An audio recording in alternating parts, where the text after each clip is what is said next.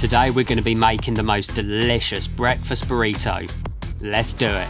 So the first step for this recipe, we want to make some crispy bacon pieces. So pop a frying pan onto the hob, turn the heat to low, and we're going to be using some lovely fatty streaky bacon. Lay your bacon into the pan, no need for any oil, but you do want to chuck in a small splash of water. The water helps to render out the fat and will get the bacon really nice and crispy once it's reduced down. So you want to gently cook the bacon in the water until the water is fully reduced, and then turn up the heat a touch, and then you want to start to get some lovely colour on the bacon. I've linked a video in the description below explaining a little bit more about cooking bacon in water, so check that out. Pop the bacon onto a chopping board and using a really sharp knife, just chop your way through your bacon so you end up with these really nice crispy bacon pieces. And then we're going to want some onion, and you want to dice up your onion fairly fine for this recipe, but we do want to keep a little bit of texture, so don't go mad. Once your onion is nicely diced up, clean out your frying pan and then pop that back onto the heat. Add a nice splash of olive oil, and then you want to season your onion immediately with some sea salt. Stir your onion through and keep stirring, and we want to sweat down the onion until it's nice and soft. While the onion is ticking away, the next ingredient, we want some chili. So chop the ends off your chili and then dice your chili up and leave in the seed. Once you've diced up your chili, chuck them into the pan with your onion. Once your chili is in, we're going to want to prepare some garlic. So take a bulb of garlic, and we want about 2 or 3 cloves. Give them a smash with the back of a knife, remove the skins, and then dice up your garlic really nice and fine. And then you want to chuck about 2 teaspoons in with the onion and the chili. Give that a really good stir through, and you want to sweat off your chili for a couple of minutes before we go in with our sausage meat. So take some good quality pork sausages, and then you simply want to remove the skins, and then using a fork you want to just mash up your sausage before you pop it into the pan. And very quickly give the video a thumbs up by hitting the like button below. Chuck your sausage in with the onion, chili and garlic,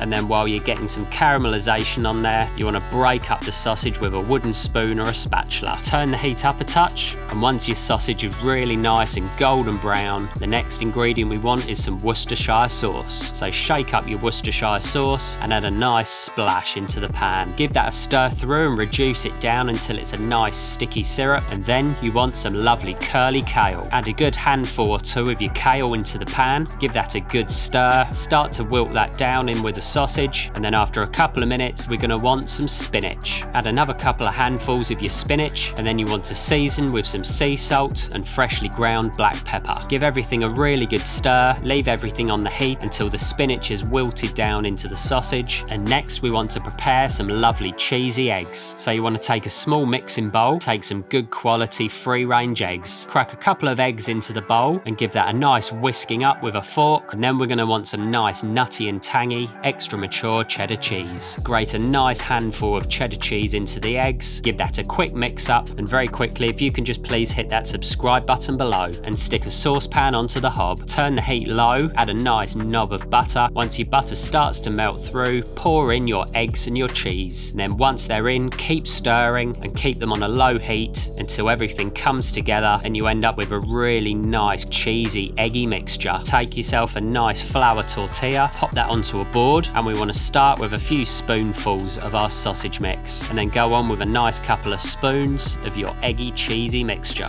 and then chuck on a nice few pieces of your crispy bacon, and then you want to start by folding the sides in of the tortilla wrap, and then fold over the back of the tortilla, gently squeeze all the ingredients into a sausage, fold over the tortilla, and then I like to take a nice sharp knife, chop that in half, and there we have a beautiful breakfast burrito. See you next time.